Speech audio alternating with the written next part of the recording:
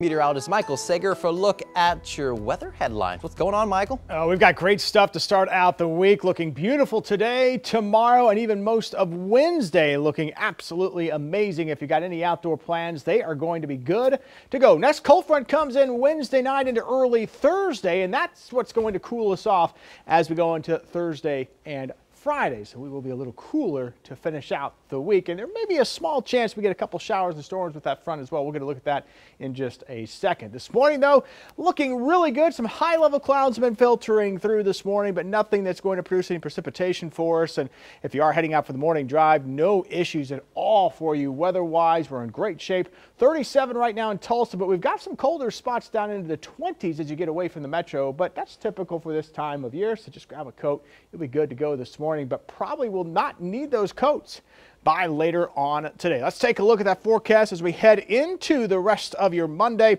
Temperatures warming up. 50s by lunchtime, and then by later this afternoon, most of us make a run to near 60 degrees for the high, although there may be a few of us north and east that struggle to make it to that 60-degree mark, but for this time of year, we will take it.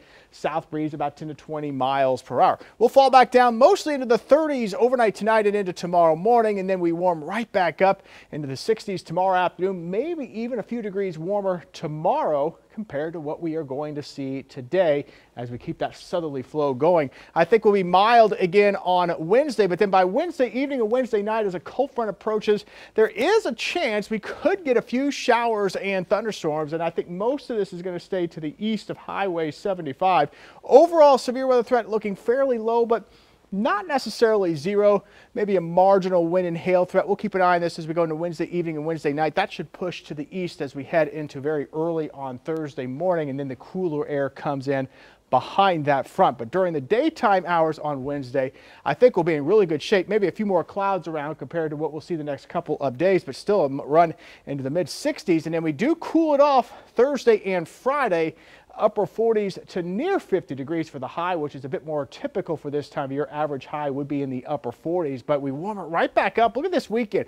56 on Saturday, 60 on Sunday. Beautiful weather for those weekend plans as well. And look at the mild stretch of weather with highs in the 60s to start out next week. Maybe some slight rain chances in there as we go into the middle of next week. We'll continue to fine tune that as we get a bit closer.